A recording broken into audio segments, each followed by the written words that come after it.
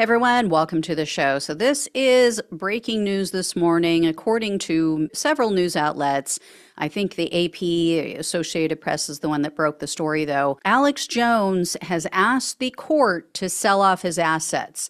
He is saying to, help him pay the $1.5 billion in defamation, the judgment against him and his companies, resulting from his bogus comments, his, vile, heinous claims that the Sandy Hook Elementary School massacre, mass shooting was not real. So he has apparently asked the judge to drop his bankruptcy petition. He's asking the judge to convert the bankruptcy into a Chapter 7 liquidation. So in the court filing, his attorneys told the judge, quote, "There is no reasonable prospect of a successful reorganization of Jones' debts."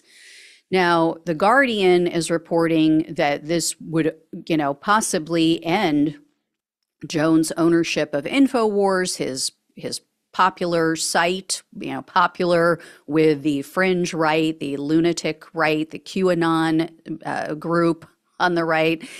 But it's important to remember he would still retain his house. He would still own his personal belongings. Those are exempt under bankruptcy laws. So it's not like he's going to be destitute out in the street, living in a van down by the river. I mean, he's not going to be living in a box under a bridge somewhere. He still has a very nice home, from what I understand, and a lot of nice things.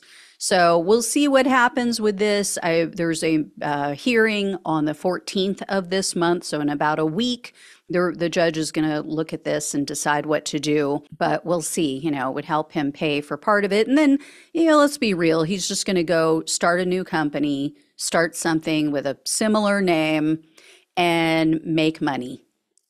So I don't know. I don't know what that does and where that leaves the families of the victims, and if they can go after the new company. I'm not an attorney. I'm definitely not a bankruptcy attorney or steeped in bankruptcy law. So if we have any in the viewing audience, if you could leave a message below, let me know where this leaves the families, if they're going to be SOL after he liquidates and gives them whatever he can come up with. I know that he was for many years accused of hiding money offshore, hiding money in other people's names and family members' names and whatnot. He even did that in his divorce. So guy is an all-around scumbag, and that is being generous. Anyway, but gay frogs and all that. That's the kind of stuff that his audience likes to hear about. All right. I will let you know when I hear more. Thank you all so much for watching and listening. Please like, share, and subscribe. Please donate if you can. Links are below in the description box on YouTube and the podcast. Love you all. Take care. Talk with you soon.